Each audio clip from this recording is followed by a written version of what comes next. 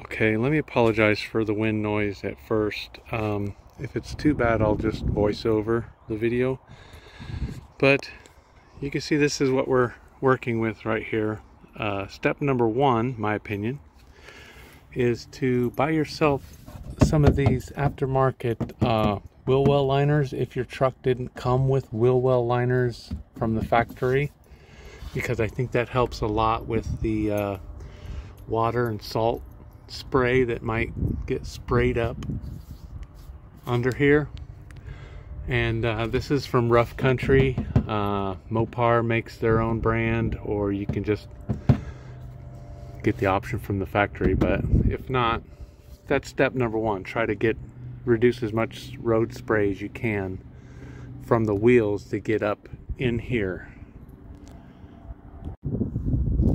Next, we're going to remove these tail lights, and for that there's a plastic plug here.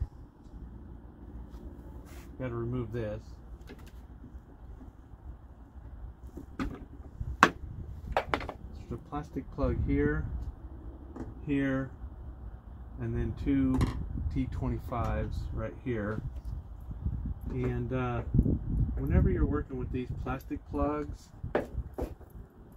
it's a good idea to go ahead and buy yourself some replacements, because these plastic clips are only good for 1 or 2 uses. This one actually looks like I could probably use it again, but just get you some replacements anytime you're messing with the plastic plugs, and they're all different, so you just got to find out what you need. So anyway, I'll remove these 2 plastic plugs and then go after those screws. Okay, I got the plugs out, or the plastic ones, so now go after these screws.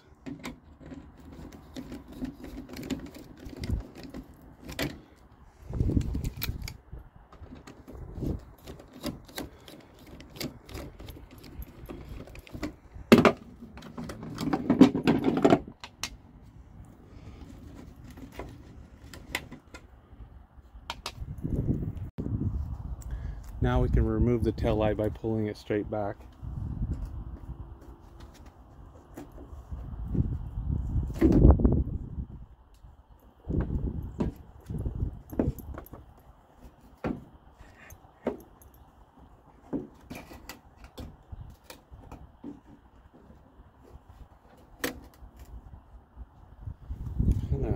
Don't want to hang it by that, but it seems to be okay. See, now you can see inside there, and you basically want to get this entire area sprayed with our spray. And I'm trying to get the light in there. And this is what we're going to use.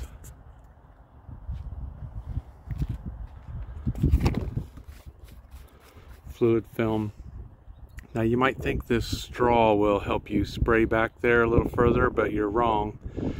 The stuff that comes out of the end of the straw is very misty. You actually want to remove that to spray back in there. Without the straw, it really gets way back in there, and you'll be able to coat the entire inside of this area. Now I don't think I'll be able to hold the light and spray back there at the same time.